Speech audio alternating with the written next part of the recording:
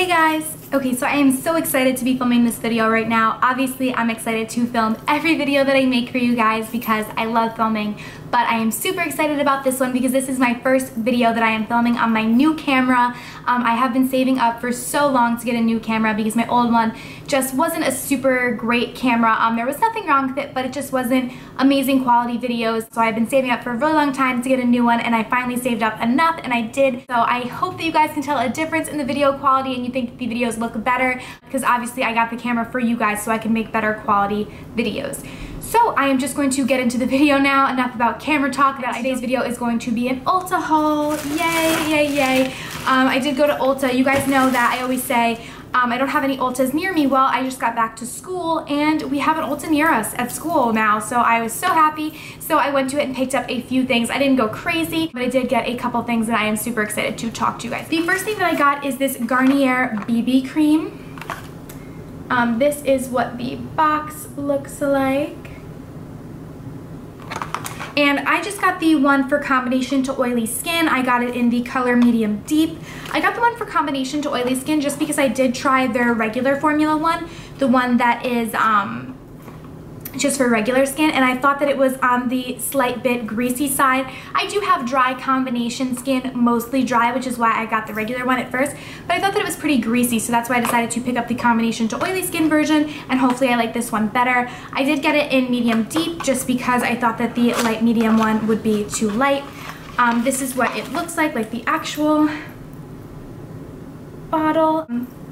So yeah, that's just what it looks like, and hopefully I'll like it. It has SPF 20 in it, so that's great. It's keeping my skin safe while also making me look beautiful. And yeah, it says all day shine control for even tone and oil control. So yeah, for you oily skin girls, you might like this a lot better than their regular one, because I think their regular one they had out for a while before they came out with this formula. So if you try the regular one, try out this one because you will probably like it better. The next thing I purchased isn't anything super special. It's a self-tanning applicator mitt. I just got the Ulta one. Basically, I went there to get the St. Tropez tanner mitt, but that one was $8 and the Ulta one was $4. So I was just like, might as well just get the Ulta one.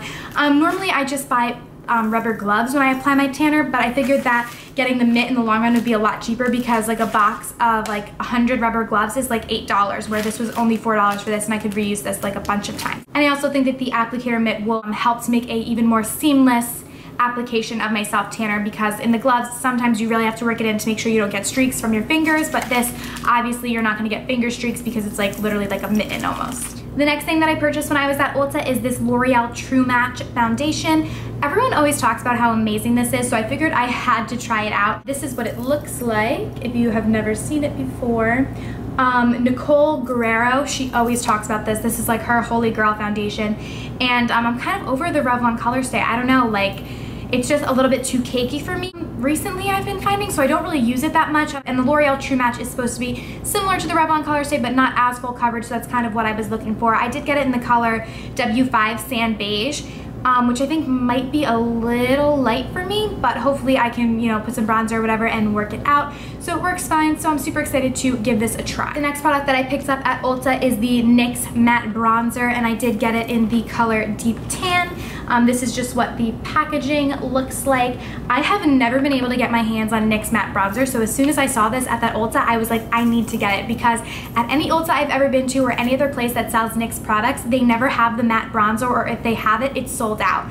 So I was so excited when I saw that they had it that I was like, oh my god, I have to get it. So I'm really, really, really excited to try this. I haven't even taken it out of the packaging yet, so I don't know if I like it or not, or really don't have any thoughts on it.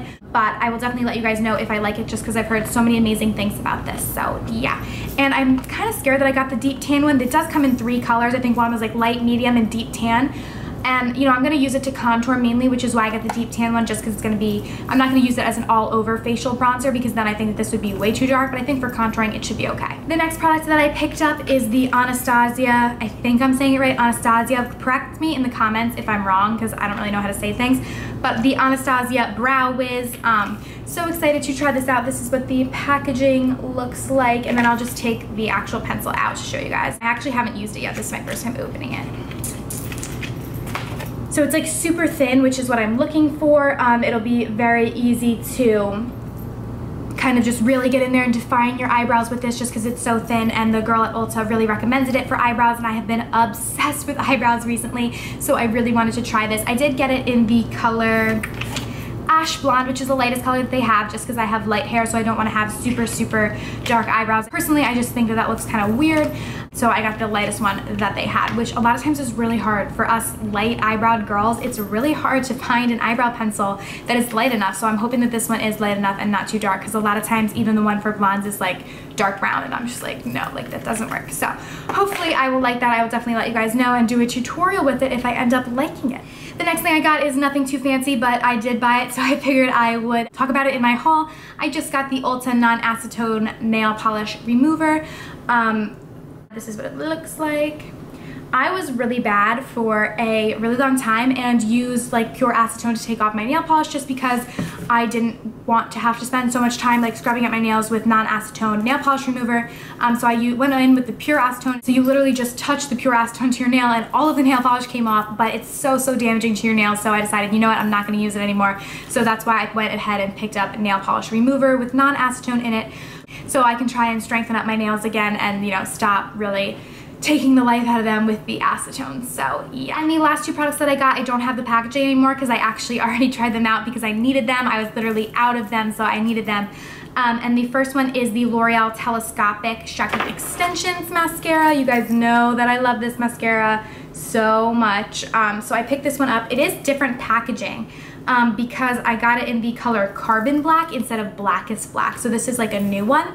And I have tried it out and I do like it just as much as the regular L'Oreal Telescopic, except I do find that it is a little bit more liquidy, less dry than the L'Oreal Telescopic just Blackest Black formula. So what I did is I just left it overnight open, you know, still with this in there, but just a little bit open so some of the air could go in there and kind of dry it out a little bit, and now I love it just as much as the other ones.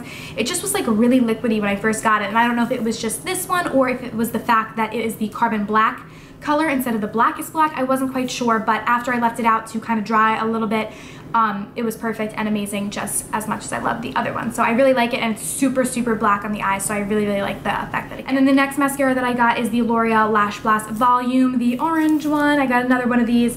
And like I said, I don't have the packaging anymore, I'm sorry, because I took it out of the packaging like literally as soon as I bought it and used it.